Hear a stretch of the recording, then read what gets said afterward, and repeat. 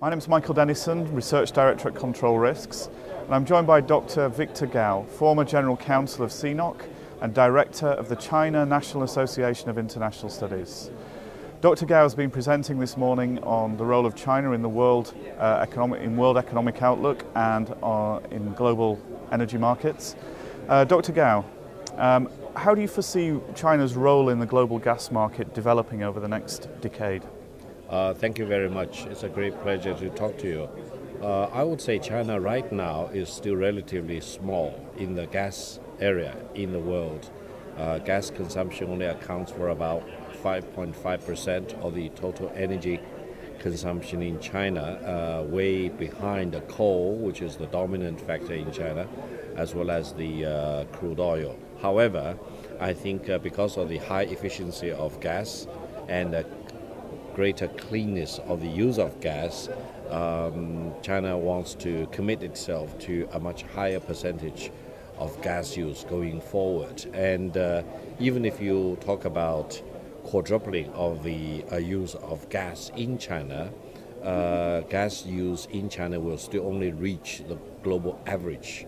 So I think there will be a lot of potential to go in gas consumption in China. In terms of developing domestic production, how important are unconventionals? How important is shale in that mix? Well, China is very rich in energy resources, but mostly it is in coal. And in terms of natural gas as well as petroleum, the ownership is way below world average. However, recent studies have indicated that China has vast quantities of shale gas reserve. Of course, this is subject to further exploration and confirmation in scientific manners. However, recent indications are already pointing out that China's shale gas reserve is very, very abundant. But the two issues that China needs to address first, one is the use of water, because China as a whole is very short in terms of water resources.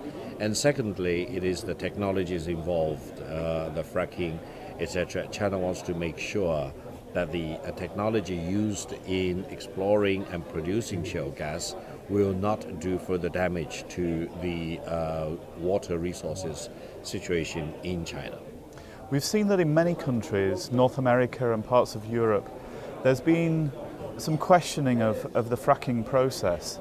Is there a sense that there's a debate within China about you mentioned water usage, for example, which could be quite high, and China in some areas is water deficient. Is that an issue of public debate or concern for the Chinese government? Well, China is a recent comer onto the scene of shale gas. As a result, China does not possess the world-class technologies and standards in the fracking technology and other technologies associated with the exploration and production of shale gas.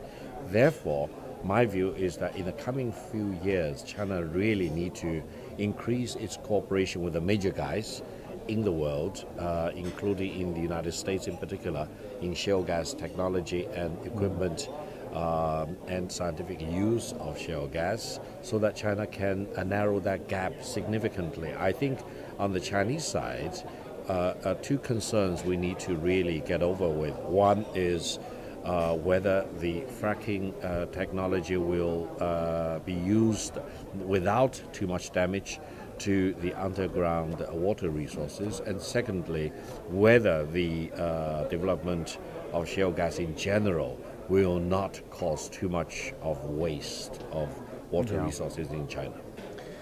China has struck up a series of commercial relationships with states around in its neighbourhood, if you like, in Central Asia, Southeast Asia, and beyond. How do you foresee the dynamic in those relations? Are there certain regions which China wants to prioritise above others, or is it looking to take resources where they're available, where it can get good prices, or where it sees potential upstream investments for its companies? Now, China has committed to double its economy measured by GDP in 10 years. That is, by 2020, China's GDP need to be double that of 2010. That means in the coming few years, the energy consumption amount in China will almost double. Even though we are increasing the energy efficiency, it will be less than doubling of the energy consumption, but the significant additional increase in the use and demand for energy in China is unavoidable. Therefore, I would say there is only one way to go, especially in terms of oil and gas. That is, China needs to strengthen its cooperation with international partners.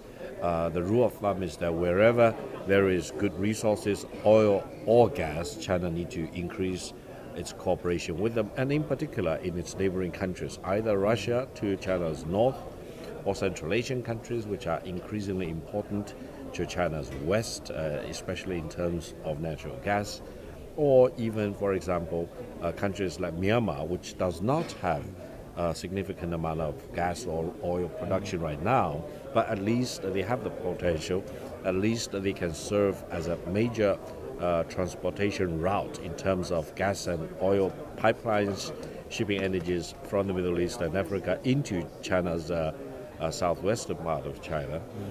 Therefore, I would say if you look at China's relations with its land neighbors, which number 14 in total, as well as sea neighbors, the cooperation need to be significantly beefed up in terms of oil and gas cooperation. What role do you see for LNG?